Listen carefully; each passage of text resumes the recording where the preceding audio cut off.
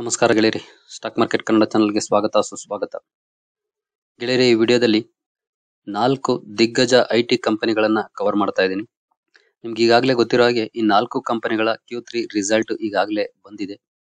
So ಈ result ಅನ್ನ ನಾನು ಮುಂದೆ ಇಟ್ಕೊಂಡು Q3 ಬ್ಯಾಟಲ್ ನಲ್ಲಿ ಯಾರು ಗೆದ್ರು ಅನ್ನೋದನ್ನ ತಿಳ್ಕೊಳ್ಳುವಂತ ಪ್ರಯತ್ನ ಮಾಡೋಣ. ಅದಕ್ಕಾಗಿ ನಾನು 5 ಪಾಯಿಂಟ್ ಅನಾಲಿಸಿಸ್ ಅನ್ನ ಮಾಡ್ತಾ ಇದ್ದೀನಿ. ಕಂಪನಿಯ ರಿಸಲ್ಟ್ ಅನ್ನ ಚೆಕ್ ಮಾಡುವಾಗ, ಎಸ್ಪೆಷಲಿ ಐಟಿ ಕಂಪನಿಗಳ ರಿಸಲ್ಟ್ ಅನ್ನ ಚೆಕ್ ಮಾಡುವಾಗ 5 ಕೀ ಪ್ಯಾರಾಮೀಟರ್ಸ್ ಅನ್ನ ಯೂಶುವಲಿ ಇಂಪಾರ್ಟೆನ್ಸ್ ಅನ್ನ ಕೊಟ್ಟು ಚೆಕ್ ಮಾಡ್ತಾರೆ ಎಕ್ಸ್ಪರ್ಟ್ಸ್. ಸೊ ಅದೇ 5 ಪ್ಯಾರಾಮೀಟರ್ಸ್ ನ ಈ 4 ಸ್ಟಾಕ್ ಗಳಿಗೆ ಅಪ್ಲೈ ಮಾಡಿ ಯಾರ ಪರ್ಫಾರ್ಮೆನ್ಸ್ ಚೆನ್ನಾಗಿದೆ ಅನ್ನೋದನ್ನ ತಿಳ್ಕೊಳ್ಳುವಂತ ಪ್ರಯತ್ನ ಮಾಡೋಣ ಈ ವಿಡಿಯೋದಲ್ಲಿ. ಆಸ್ ಯೂಶುವಲ್ ಇಲ್ಲಿ ನಾನು ಕವರ್ ಮಾಡ್ತಿರೋಂತ ಯಾವುದೇ ಸ್ಟಾಕ್ ಅನ್ನ ನಿಮ್ಗೆ ರೆಕಮೆಂಡ್ ಮಾಡ್ತಾ ಇಲ್ಲ. ನೀವು ಫರ್ದರ್ ಸ್ಟಡಿ ಮಾಡಿ ಅದರ ನಂತರ ಡಿಸಿಷನ್ ತಗೊಳ್ಳಿ. ಆಸ್ ಎ ಎಜುಕೇಶನಲ್ ಪರ್ಪಸ್ ನಿಮ್ಮ ಮುಂದೆ ತರ್ತಾ ಇದ್ದೀನಿ. ಸೊ ಹಾಗೆ ಮೊದಲಿಗೆ ನಾವು 4 ಕಂಪನಿಗಳನ್ನ ನೋಡೋದಾದ್ರೆ ಇವತ್ತಿನ ಪರ್ಫಾರ್ಮೆನ್ಸ್ ಅನ್ನ ನಿಮ್ಗೆ ಈಗಾಗಲೇ ಗೊತ್ತು ನಾನು ಯಾವ ಸ್ಟಾಕ್ ಗಳನ್ನ ಸೆಲೆಕ್ಟ್ ಮಾಡ್ಕೊಂಡಿದ್ದೀನಿ ಅಂತ. ಮೊದಲನೇದು TCS, ಇವತ್ತಿನ ಪರ್ಫಾರ್ಮೆನ್ಸ್ ಚೆನ್ನಾಗಿದೆ, ಅಂದ್ರೆ ಗ್ರೀನ್ ಅಲ್ಲಿ ಎಂಡ್ ಆಗಿದೆ ಇವತ್ತು. ಇನ್ಫೋಸಿಸ್ ಅದು ಕೂಡ ಚೆನ್ನಾಗಿ ಪರ್ಫಾರ್ಮ್ ಮಾಡಿದೆ ಇವತ್ತು. ಜೊತೆಗೆ HCL ಟೆಕ್ ಇದು ಕೂಡ ಪಾಸಿಟಿವ್ ಕ್ಲೋಸಿಂಗ್ ಅನ್ನ ಕೊಟ್ಟಿದೆ. ನೆಕ್ಸ್ಟ್ ವಿಪ್ರೋ ಇದು ಕೂಡ ಪಾಸಿಟಿವ್ ಕ್ಲೋಸಿಂಗ್ ಅನ್ನ ಕೊಟ್ಟಿದೆ ಇವತ್ತು. ಸೊ ಈ 4 ಕಂಪನಿಗಳ 5 ಪಾಯಿಂಟ್ ಅನಾಲಿಸಿಸ್ ಅನ್ನ ಮಾಡೋಣ. ಅದರಲ್ಲಿ ನಾವು ಯಾವ ಕಂಪನಿಯ ರಿಸಲ್ಟ್ ಚೆನ್ನಾಗಿದೆ ಅನ್ನೋದನ್ನ ತಿಳ್ಕೊಳ್ಳೋಂತ ಪ್ರಯತ್ನ ಮಾಡೋಣ. ಜೊತೆಗೆ ಈ Q3 ಬ್ಯಾಟಲ್ ಅನ್ನ ಯಾರು ಗೆದ್ರು ಅನ್ನೋದನ್ನು ಕೂಡ ನಾವು ಇವುಗಳ ಪರ್ಫಾರ್ಮೆನ್ಸ್ ಮೇಲೆ ಡಿಸೈಡ್ ಕೂಡ ಮಾಡಬಹುದು. ಗೆಳೆಯರಿ, ಮೊದಲಿಗೆ ಆ 5 ಪಾಯಿಂಟ್ಸ್ ಏನು ಅನ್ನೋದನ್ನ ತಿಳ್ಕೊಳ್ಳುವಂತ ಪ್ರಯತ್ನ ಮಾಡೋಣ. ಯಾಕಂದ್ರೆ 5 ಪಾಯಿಂಟ್ಸ್ ಏನು ಅನ್ನೋದು ಗೊತ್ತಿಲ್ಲದೆ ಅಂದ್ರೆ ನಾವು ಹೇಗೆ ಅನಾಲಿಸಿಸ್ ಅನ್ನ ಮಾಡಬೇಕಾಗುತ್ತೆ. ಹಾಗಾಗಿ ಮೊದಲು 5 ಪಾಯಿಂಟ್ಸ್ ಅನ್ನ ತಿಳ್ಕೊಳ್ಳೋಣ, ಅದರ ನಂತರ ಅದರ ನಂಬರ್ಸ್ ಗೆ ಹೋಗೋಣ. 5 ಪಾಯಿಂಟ್ಸ್ ಅಲ್ಲಿ ಮೊದಲನೇದು ರೆವಿನ್ಯೂ ಗ್ರೋತ್. ರೆವಿನ್ಯೂ ಗ್ರೋತ್ ಅಲ್ಲಿ 4 ಕಂಪನಿಗಳಲ್ಲಿ ಯಾವುದು ಹೆಚ್ಚಿಗೆ ರೆವಿನ್ಯೂ ಗ್ರೋತ್ ಕಂಡು ಬಂದಿದೆ ಅನ್ನೋದನ್ನ ತಿಳ್ಕೊಳ್ಳೋಣ. ಹಾಗೆ ಇಲ್ಲಿ ಏನು ನಾನು 5 ಪಾಯಿಂಟ್ ಗಳನ್ನ ಕೊಟ್ಟಿದ್ದೀನಿ. ಆ 5 ಪಾಯಿಂಟ್ ಗಳನ್ನು ಇಯರ್ ಆನ್ ಇಯರ್ ಕಂಪ್ಯಾರಿಸನ್ ಮಾಡ್ತಾ ಇರೋದು, ಕ್ವಾರ್ಟರ್ ಆನ್ ಕ್ವಾರ್ಟರ್ ಅಲ್ಲ. ಯಾಕಂದ್ರೆ ಕ್ವಾರ್ಟರ್ ಆನ್ ಕ್ವಾರ್ಟರ್ ಕಂಪ್ಯಾರಿಸನ್ ಮಾಡಿದ್ರೆ ಅಷ್ಟು ಕ್ಲಿಯರ್ ಪಿಕ್ಚರ್ ಸಿಗೋದಿಲ್ಲ. ಸೊ ಹಾಗಾಗಿ ಇಯರ್ ಆನ್ ಇಯರ್ ಕಂಪ್ಯಾರಿಸನ್ ಮಾಡ್ತಾ ಇರೋದು. ಡಿಸೆಂಬರ್ 2021 ಕ್ವಾರ್ಟರ್ ಹಾಗೆ ಡಿಸೆಂಬರ್ 2022 ಕ್ವಾರ್ಟರ್ ಅಲ್ಲಿ ಪರ್ಫಾರ್ಮೆನ್ಸ್ ಅನ್ನ ಕಂಪ್ಯಾರಿಸನ್ ಮಾಡ್ತಾ ಇರೋದು.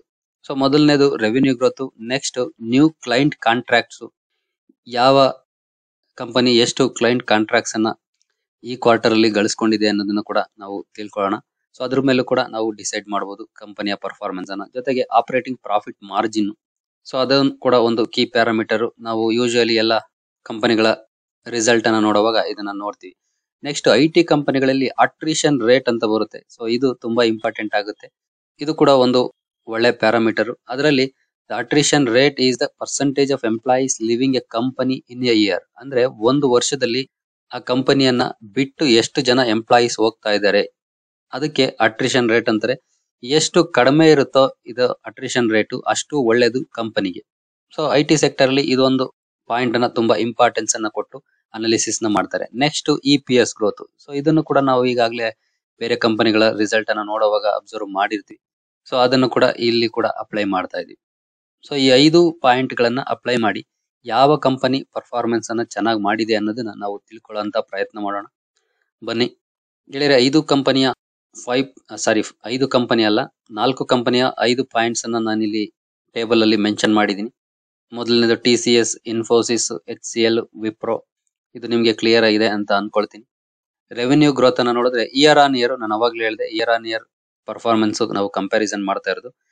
21ರ Q3 ಪರ್ಫಾರ್ಮೆನ್ಸ್ ಹೋಲಿಸಿದ್ರೆ TCS ಈಗ 19% ಗ್ರೋತ್ ಕಂಡು ಬಂದಿದೆ. ಇನ್ಫೋಸಿಸ್ 20.1% ಗ್ರೋತ್ ಕಂಡು ಬಂದಿದೆ. HCL 19.7% ಇದೆ. ವಿಪ್ರೋ 14.3% ಇದೆ.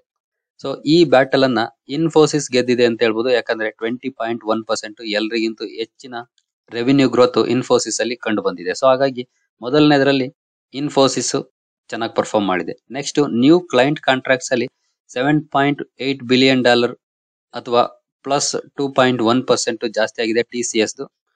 ಹಾಗೆ ಇನ್ಫೋಸಿಸ್ $3.3 ಬಿಲಿಯನ್ ಪ್ಲಸ್ 94.1% ಜಾಸ್ತಿ ಆಗಿದೆ.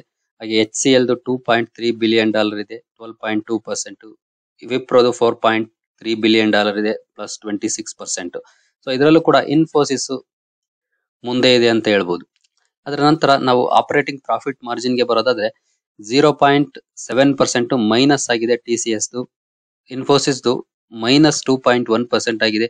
HCL 0.3% ಮೈನಸ್ ಆಗಿದೆ. ವಿಪ್ರೋದು -1.3% ಆಗಿದೆ.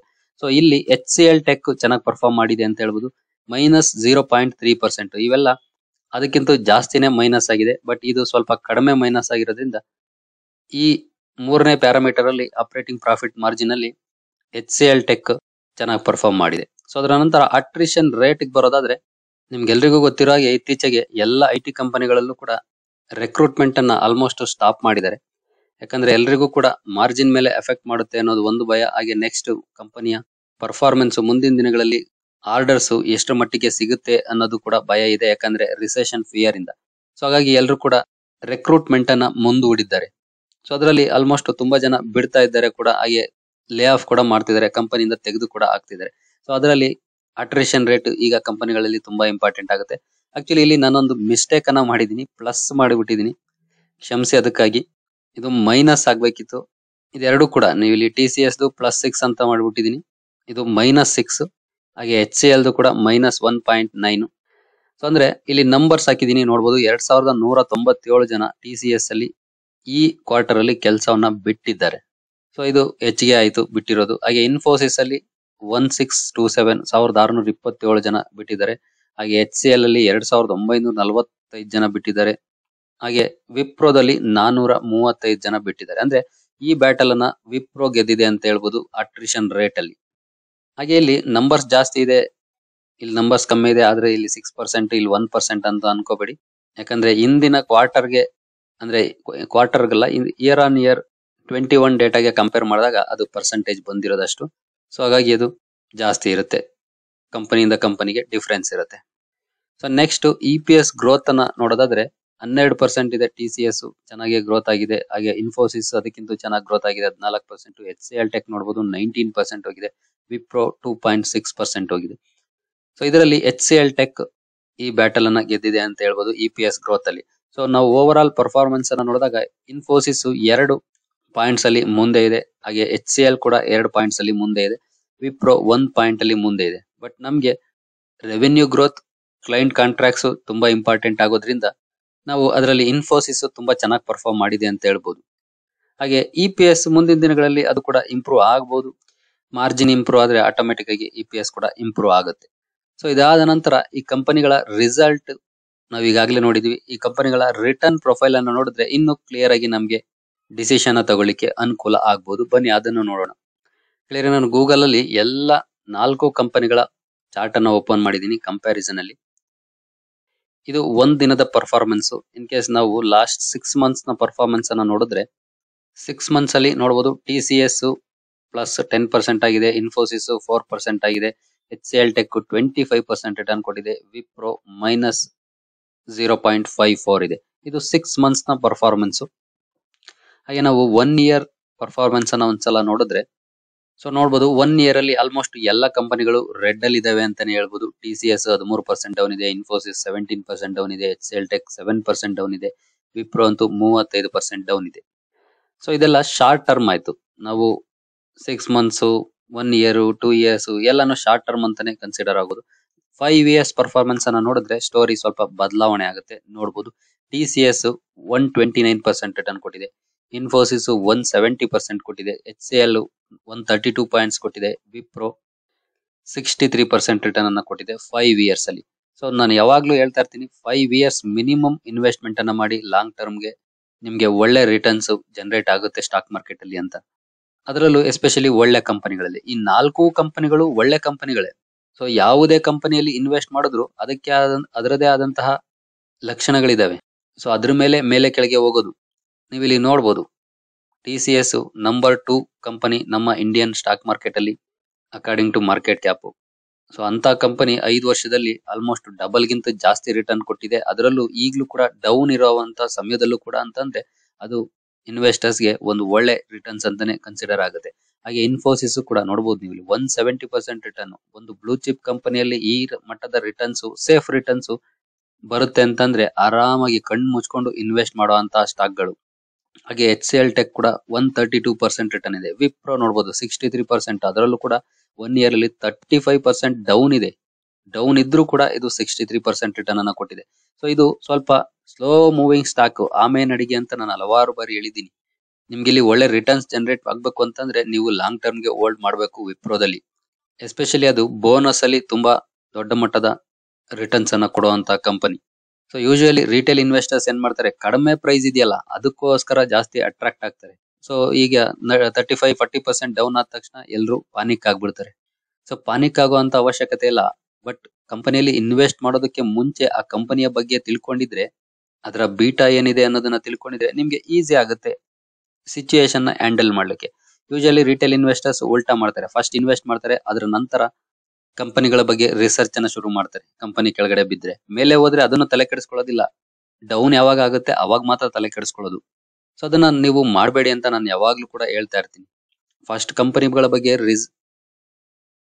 ರಿಸರ್ಚ್ ಅನ್ನ ಮಾಡಿ, ಅದರ ನಂತರ ಇನ್ವೆಸ್ಟ್ ಮಾಡಿ. ಆಗ ನಿಮ್ಗೆ ಒಳ್ಳೆ ರಿಟರ್ನ್ಸ್ ಕೂಡ ಸಿಗುತ್ತೆ. ಈ ಯಾವುದೇ ಕಂಪನಿ 4 ಕಂಪನಿಗಳಲ್ಲಿ ಯಾವುದು ಕೂಡ ಲಾಸ್ ಅಲ್ಲಿ ಎಕ್ಸಿಟ್ ಆಗುವಂತ ಕಂಪನಿ ಅಲ್ವೇ ಅಲ್ಲ. ನಿಮಗೆ ಬೇಕಾಗಿರೋದು ಪೇಷನ್ಸ್ ಅಷ್ಟೇ. ಕಂಪನಿಗಳು ಬಿದ್ರೆ ಆಡ್ ಮಾಡೋಕೆ ದುಡ್ಡಿರ್ಬೇಕು, ದುಡ್ಡಿದ್ರೆ ಆಡ್ ಮಾಡಿದ್ರೆ ಮುಂದಿನ ದಿನಗಳಲ್ಲಿ ಇನ್ನೂ ಒಳ್ಳೆ ರಿಟರ್ನ್ಸ್ ಅನ್ನ ಜನರೇಟ್ ಮಾಡಿ ಕೊಡ್ತವೆ ಈ ಕಂಪನಿಗಳು. ನೀವು ಇಲ್ಲಿ ನೋಡಬಹುದು ಲಾಂಗ್ ಟರ್ಮ್ ನ ಚಾರ್ಟ್ ಅನ್ನ, ಎಲ್ಲವೂ ಕೂಡ ನೋಡಬಹುದು 1000% ರಿಟರ್ನ್ ಅನ್ನ ಕೊಟ್ಟಿರುವಂತಹ ಸ್ಟಾಕ್ ಗಳು.